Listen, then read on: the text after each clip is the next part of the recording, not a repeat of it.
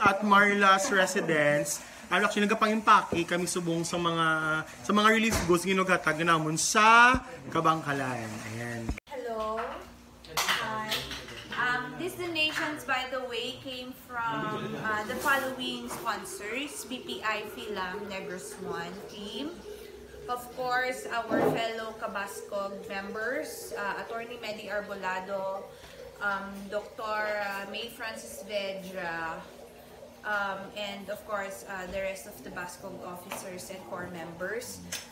Also, we'd like to thank the John B. Lacson NIS 7th batch, especially to Marine Engineering, especially to Sir Erwin, Chief Engineer Erwin Montepio, and Sir Engineer Gerald Akma.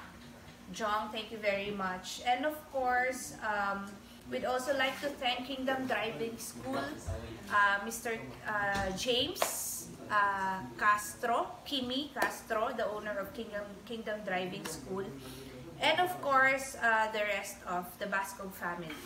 Thank you very much. Odi.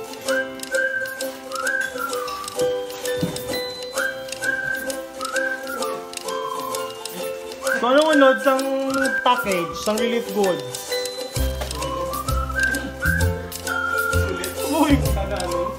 Yan. So, Sir Odi, anong unod sang package, sa relief goods? Canned goods, rice, habon, noodles, toothpaste. So din siya halin, tanan, press, Marla.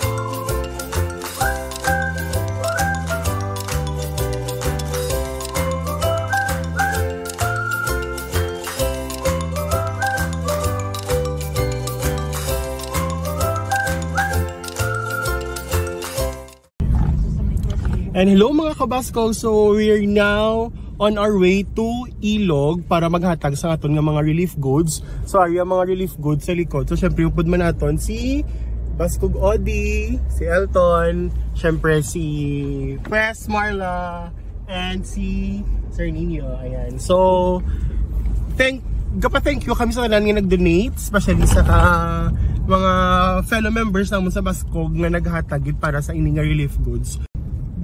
And so we're now going to Ilog. Ari pala kami subong sa Mamaylan. We left Victoria at around mga 8:30. So we're traveling now to Ilog and we're going to meet SB member BG Hekeliana. Kay siya ang ma-assist sa amon kag siya naghatag sa amon sa opportunity nga makahatag man relief goods sa mga taga Ilog. So stay tuned lang mga kabaskog. Yes, finally mga kabaskog, ay dito sa sitio balik-balik. Barangay Kalubang, kagupod naton si SB member BG Hekeliana. Hello sir, yes, ako kagawad Espinosa. And hello sir, kamusta man? Kung pasalamat ako sa Baskog kay ginbaton nga kami diri. So ano ni subong kailan ka families ano din damage sang bagyo nga Odette? Actually, ang diri sa sitio balik-balik, amo gini siya ang one of the sitios gid na nag-underwater gid. So dako gini na impact ang inyong bisita sa amon, and in our time of need, ari gid kamo. Ari kamo nagbisita, naghatag bulig. So sir gin-mention amo gini nga barangay ang sa tubig, no? So pila ka family sir ang affected? So mga 75 households din siguro. So ang pila ni ka days ang hindi malabyan, mga tatlong gid, no? Tatlong gid adlaw na wala gid na labyan until nasa 1 week. Okay. So paano sir ang naman yung rehabilitation? Ari tadi bala subong for rehabilitation na nagamat-amat na bala bangon ang mga taga-sitio balik-balik? Bangon na eh. So far ang sitio balik-balik. Nagabangon na ang ilang individual effort. Pag siguro resilience nila. Tingnan sila. And amo na grabe gid ang heartfelt gratitude sa mga residents dili na for private sectors like you guys. Kamo gid actually ang private sector gid na NGO groups gid nagauna gid release operations as soon as possible gid ayon bala. So wala na yung nahulap, mga red tape. Diretso din yung ulog. So nila tayo niya. So muna sa mga kabaskog, so nakita mo lang mo din subong na mas ulit na budlay sa gipang-agyan sa mga pumuluyo diri sa barangay sa sitio balik-balik. Kung nakita gid namon nga grabe gid ang ilang home, grabe gid ang ilang paglaom para makabangon sila sa pagkatapos ng bagyo nga Odette. So masinto gid mga kabaskog ng Pasko gid ang taga Ilog. Thank you so much for touching our lives.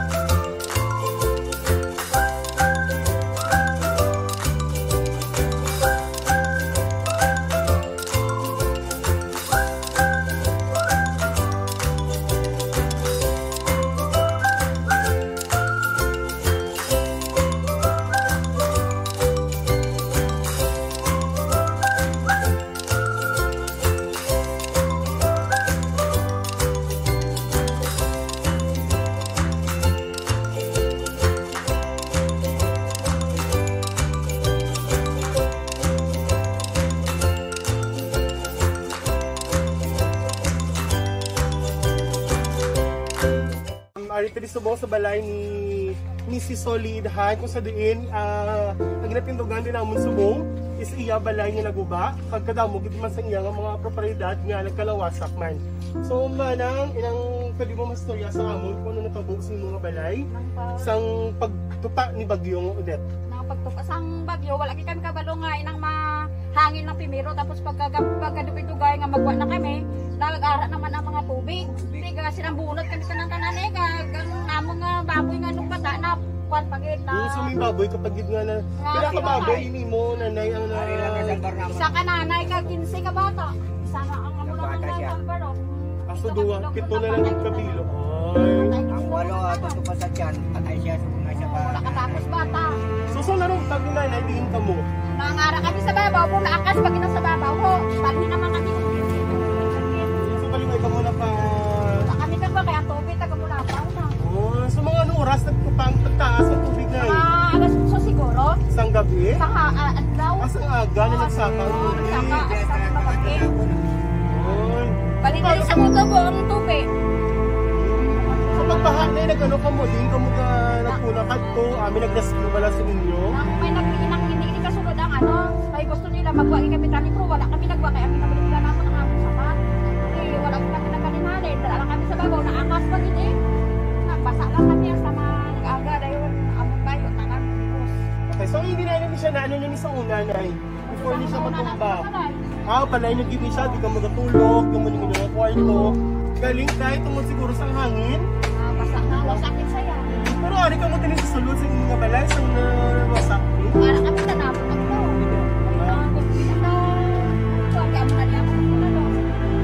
So paano ito muna? Ano man ang reaction? Isang tumba ni siya. Kanina palayo kami niya, kay tungod na basi na ituan pakitan na. Tapos kung sabi namin niya kuan ka basi na kuan pala tingay ng tanan. Yang mo lang kay nang tagay ang barangay kadagan-dagan ko para lang makakuha kami sa kaon mo. Yung mga pilaman ka na kung bago na ka-recover na pagkatapos sa ulit. May naghatag pinayo sa amon, nagapangayo kami para sa amon kaunon na may adlaw man kami makaon. Tapos mga damo pa sa naghatag para makatapos nagalakat kami sa barangay, ginatagaan kami ticket para makakuha kami to at pakari lang kami para lang makasurvive lang eh. Pero importante ang nabuhay lang din kami nga. Ang ginawin yung sakto yan niya. Yung mga sapat may kabulig mo lang sila pag importante kita mismo. Tapos ang tao ginatipatiti ko lang sa bibiro tapos ang ginapanghatag na ba sa mga amiga ko man nga mga gatas na hatag na sa akon. Siray lang kami. So at least na inang kanami gid kay misga muna yung kakatabo positive kita yagapon kag ang paglaom tabla nga makabangon ang paglaom tabla nga makabalik sa aton nga normal nga pagpangabuhi ara gid sa gihapon. Tapos bisan nag-amo na ni nagpa-vaccine kami pa niya si kandos niya sa kala niya. Wala kami nagdula sa paglaom kaya importante yan nga mabuhi kami niya kag may mga kabataan kami mo.